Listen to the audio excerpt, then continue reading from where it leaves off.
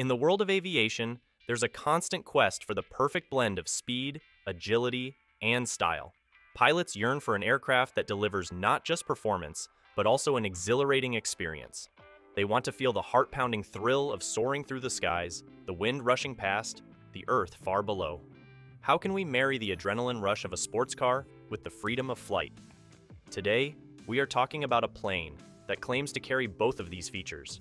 Blackshape Prime, an aircraft that brings the thrill of a high-performance sports car to the skies. But what makes it so unique? Stay tuned to find out why the Blackshape Prime is revolutionizing light aviation. Hailing from Italy, Blackshape aircraft emerged on the scene in 2010. The company, though relatively new, has a clear mission: make light sport airplane that emphasizes the word sport, without sacrificing safety. And they've done just that, carving out a niche for themselves in the light sport aircraft market with a unique blend of engineering prowess and Italian design sensibilities. Blackshape's focus always was on the creation of high-performance aircraft. They're not interested in producing run-of-the-mill planes. Instead, they strive to create aircraft that stand out from the crowd. The ethos of Blackshape is deeply ingrained in the Italian tradition of design.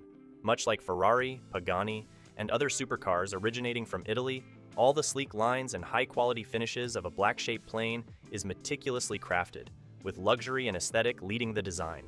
Despite its relatively short existence, Blackshape has already made a significant impact on the industry. With Prime, they target a specific niche in the market: those who demand the feel of a supercar combined with time-tested engineering. The Blackshape Prime, being an incredibly beautiful and performance-oriented plane, isn't really a Blackshape innovation. Moreover, Blackshape's expertise mostly lies within the interior, as the fuselage can be traced back to the early 80s. Let's take a closer look.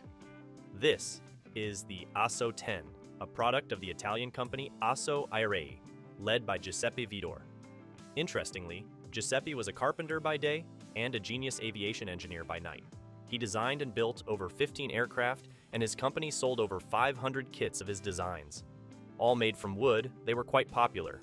One of them, the Asso 10 Joule, was bought by another Italian company called Millennium Aircraft, and a few years later, this design became a foundation for the Millennium Master, a full carbon variant of the Joule. The prototype first appeared in Germany in 2006 and was warmly welcomed.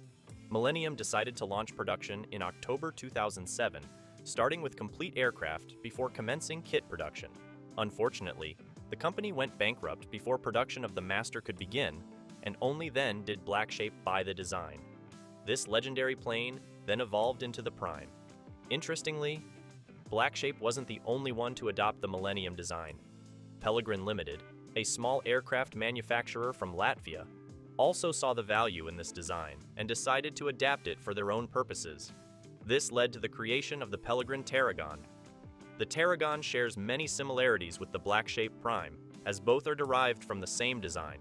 However, Pellegrin went with a simpler interior, and two of them have now been acquired by the Latvian Air Force for training purposes. Now, let's dive into the numbers and specs, as this design is truly unique to the light sport aircraft segment. With a blend of performance, style, and advanced materials, it has made a significant mark in the world of light aviation. The fuselage of the Prime is made from carbon fiber, with an aluminum and steel structural frame, which results in incredibly strong, yet light airplane. The Prime measures in at approximately 7 meters or 22 feet in length, contributing to its aerodynamic streamlined appearance. This sleekness is complemented by its cockpit design, which features tandem seating for two under a bubble canopy, ensuring both visibility and comfort for the pilot and passenger. The wings of the Prime are another notable feature. And by the way, is it just me, or Prime's fuselage is very similar to one popular fighter from the World War era? Let me know in the comments below. Wings are also constructed from carbon fiber, and their trapezoidal form stretches 8 meters or 26.5 feet across, providing the aircraft with excellent lift and maneuverability. The wings are more than just flight surfaces, though. They also house the aircraft's fuel tanks, which have a capacity of 120 liters or 31.7 gallons. This enables the Prime to boast an impressive range, making it a versatile choice for light sport aviation. It's also worth noting that these wings are designed to safely handle a load factor of up to 4G in positive maneuvers, like climbs or turns, and up to 2G in negative maneuvers, such as steep dives or sudden descents. The tail is pretty standard, with a single vertical and horizontal stabilizer. Like the rest of the aircraft, the tail is constructed from carbon fiber, ensuring strength and lightness. Lastly, the Prime's landing gear follows a retractable tricycle configuration. This includes one wheel situated under the nose and two tucked under the wings. This arrangement not only aids in maneuverability on the ground, but also contributes to the aircraft's overall aerodynamic efficiency during flight. I was lucky enough to be a passenger in Prime years ago, and I truly felt how the plane accelerated much quicker when the gear was up after the takeoff. As always, a few words about safety. As this plane fits into the category of the ultralights in the Europe, it comes with BRS, which will land you smoothly in case of any damage or engine failure. Also, worth mentioning that the carbon fiber itself is very durable, but if any part is damaged, in almost every case it's a replacement of that part, not a repair. Just something to keep in mind when considering the costs to own. There are 3 variants of the Prime, but essentially they differ only by engines and propellers. The base model of the Blackshape Prime is the BK100. It is equipped with a 100 horsepower Rotax 912 ULS engine, widely used in light sport aircraft, and spins a 2-bladed variable pitch propeller. This base model still has impressive climb rate of 5.6 meters per second or 1,100 feet per minute, and cruise speed of 260 kilometers or 162 miles per hour. In terms of range, Blackshape claims for 1,260 kilometers or 783 miles. Next comes the BK100T, a turbocharged variant of the base model. It comes with a 115 horsepower Rotax 914 UL engine that can maintain its performance at higher altitudes, where the air is thinner. The climb rate is higher at 7.4 meters per second or 1,450 feet per minute, with a bit less range at 1,204 kilometers or 748 miles. And if you want to go real fast, there is a BK100IS model with 141 horsepower Rotax 915 IS engine.